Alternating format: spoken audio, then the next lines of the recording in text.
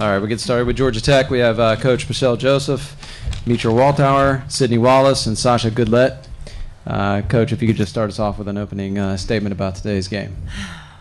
Well, first of all, I'm just thrilled to death for my players and for the people at Georgia Tech. It's a long time, way overdue, Georgia Tech being in the Sweet 16. And for us to make history with this group of people, I'm very blessed to be surrounded by players that are committed to excellence, both on the floor and off the floor. I have 5 seniors. All 5 of them are going to graduate this spring. All 5 of them have taken this program where it's never been before. And I'm just really happy for them. They deserve this. They've worked extremely hard, and one of the things we talked about in the locker room before the game is that we've put a lot in our bank. We had a lot stored up, and we paid the price to be successful, and that's why today we went out there and we were able to take away out of that bank account, and we had a lot stored up, and we had a lot to give. You saw for 40 minutes they executed the game plan to a T, offensively and defensively. We played several different lineups. We played several different defenses. From everything, every press we have to a triangle and two to man, a lot of different defensive adjustments, and these guys were able to put that together on the floor for 40 minutes. And I thought you saw one of the things we talked about early in the season with these seniors was we were going to have great senior leadership, and we're going to have to be resilient. And I thought tonight you saw their resiliency, and that's what this program and this team has stood for all season long. At this time, we'll open it up to questions for student athletes. Mike? No, I just had I just came out here with confidence, and I just know how to step up for my senior leaders and, just play my role. Peter. Sasha, early on, looked like you guys were a little bit patient getting the ball to you a little bit, and you guys were at least moving around. But then when did you guys decide, when the coach said, all right, let's turn it on, work inside? Starting out the game, we wanted to attack the press. We know that Georgetown has a great, full court press, and we were getting our shooters open. Like, the shooters were open. Then in the timeout, coach came to me and was like, we got to get you touches. So that means you need to post, you need to seal, you need to be a presence. And from then on, my teammates got me the ball, and I finished.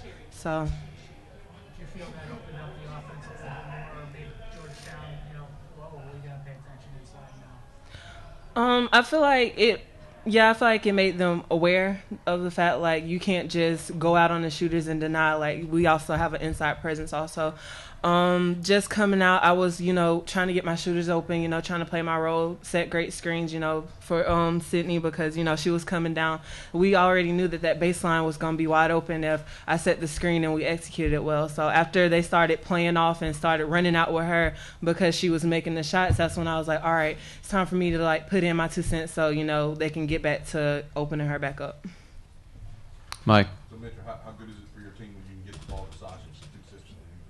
Oh, very good, because we know she opens up stuff for our shooters. So when we get it to her and she's working in the inside, we know that we're going to be open, and it's up to us to knock it down after that, and it makes our offense flow that much more. Kip. Tell me about your offense on Sugar Rogers. It looked like you did a good job denying her open looks for the first 30 minutes. Well, yeah, we came into the game. We wanted to throw a bunch of different looks at her defensively, and I think we did a great job of that. We wanted to deny her and just make it tough for her to even catch the ball, and I think it was a good team defensive effort. Jody. Guys, after the game, it seemed like the celebration was a little subdued. How do you balance the joy of getting to the Sweet 16 for the first time with knowing that Baylor's next in a couple of days? Well, we know, we've never been to the Sweet 16 before, so we want to celebrate, but this is not as far as we want to go. We're here to play, and we're confident, and we know we're not done yet. Mike. For both you seniors, how special is this accomplishment to go to the regional for the first time? Oh, it's very special. Like I said, we've never been here before, but we set goals for ourselves, high goals for ourselves all year, and we worked hard, and it's great knowing that we finally got here. It just feels, to piggyback off of that, it just feels great for the simple fact that, coming in, ever since we came in, we wanted to do something special. We wanted to leave our mark on this program, like I said the other day. We came in, even in the preseason, after the season over, we came in thinking we have to make it to the Sweet 16. We have to take this program somewhere it's never been. We don't have any excuses. We have 9 upperclassmen. We're the senior class. Like, we're not going to let this program drop, and instead of dropping, we wanted to elevate it, take it a step further. So I feel like tonight, the reason why we were celebrating so hard was because the fact that we had accomplished it. But we're not going to sit here and just be happy with it. I mean, yeah, we're going to celebrate. We're going to be happy for a moment, but tomorrow's a new day, and then we're going to get ready to go. We can open it up to questions for Coach Joseph. Kip? Coach, would you also comment on the defense that your team, particularly the veteran, played on? Right. I think I mentioned that earlier, is that they were so all year long. Our team has been very zoned in to the game plans and to, especially on the defensive end. I think we've talked several times that we built this program on defense and rebounding, and I think that's why over a 4-year career these guys understand all the different defensive looks we're going to give different people. I think the thing that made us the most successful tonight, we took away her left hand. We noticed the coaches breaking down film. We noticed that everything she did was going to the left, and so when we were able to take away her left hand and force her to go right, she wasn't able to get as many shots off as she normally does. And I thought that our players did a great job in a 24-hour period being able to make that adjustment and come out and say, okay, we're going to always get on her left hand. And again, we put a triangle and 2 in last week.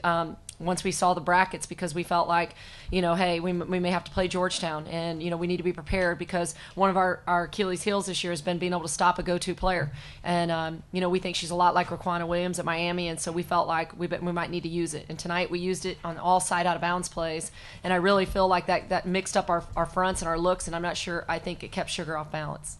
Was that something you saw last year against Georgetown, or just this year? As far as her left hand. I saw it. I was watching film last night or 2 nights ago, and saw that, just watched all her clips that we had on her in 6 games, and I noticed that 90% of her shots were going left. Mike? When you came into the program, Georgia Tech was a long ways away from being a kind of team that could be a top 4, first round bye in the ACC tournament kind of thing. Did you know what you had when you got this recruiting class? Well, I knew it was special. It was ranked 5th in the country, and I knew it was an impact class. And to have a point, a wing, and a post, and have some size for the first time, because we were a 6-foot and under team for our first 2 NCAA tournaments. And when we got this class, and we got Sasha and Nisha and Chelsea, we got a lot of size inside. And I knew that we had an opportunity to be special. At the time, we already had Alex Montgomery, who was the highest ranked recruit we ever had in the program. So we really felt like that was going to be a special class. And the thing that I admire the most about these 5 seniors is they committed to each other to stay together for 4 years. And again, the fact that they're all 4 going to graduate in 4 years from Georgia Tech is a major accomplishment. Peter? You talk about Chelsea's role in today's game. She really stepped up more than maybe might have been expected by men. Well, she's the heart and soul of our team. I mean, she's our energy. She's our toughness. She's our energy. She's our defensive stopper. She plays with a certain amount of toughness that you can't teach. And I really feel like she stepped out there today, and really we asked her to be a chaser in our triangle and actually chase 14, a guard, and she's a post. And I really felt like she was able to do that and put some size on her, and it caused Sugar Rogers some frustration when trying to shoot over somebody 6'2". But she couldn't do that if she didn't have the toughness. And she's an X factor for us. When Chelsea plays like she did today, we're pretty hard to beat. Mike, do you have one? Yeah, another one for Sasha. Coach was talking about how the team was 6 feet before you got there.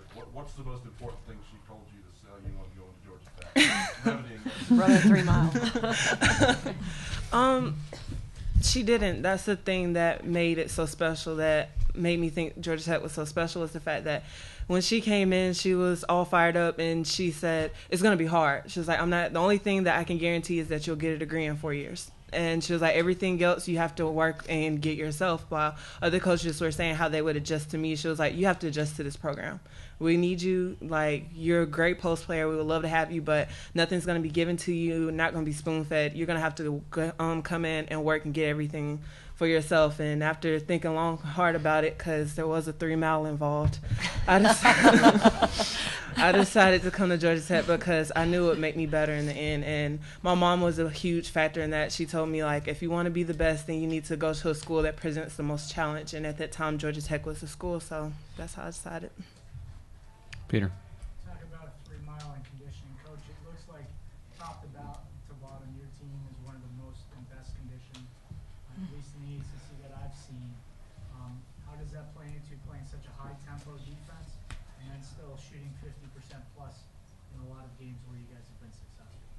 Well, one of the reasons why we press, and we press for 40 minutes, and they've done it for all the seniors have done it for 4 years. Everybody on this team's pressed their entire careers, is because it's a wear down effect. We not wear you down the first 10 minutes. We're going to wear you down the last 10 minutes of the game, and so our conditioning level has to be at a high level if we want to wear somebody down. And I think today both of us were probably concerned about the wear down effect because both of us were going to press for 40 minutes.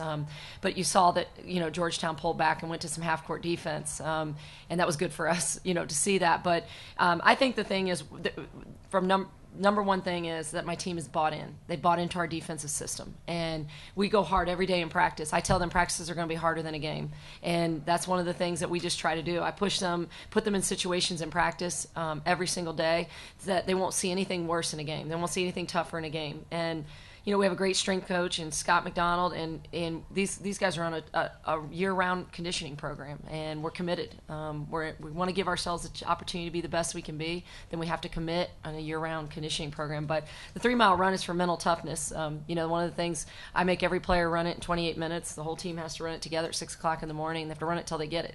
And usually they all get it the first time. We've had a couple people that took a couple more times, but it's just a mental thing, and we've used it at times during games. Hey, we can run 3 mile, we can do this. So, but today I didn't feel like they were tired. I felt like they were just, they had their eyes on the prize. They knew what they wanted. They knew what they were here for, and fatigue was not going to get in our way today. That was not going to be a factor. Anyone else? All right. Thank you. You. And congratulations. Thank you.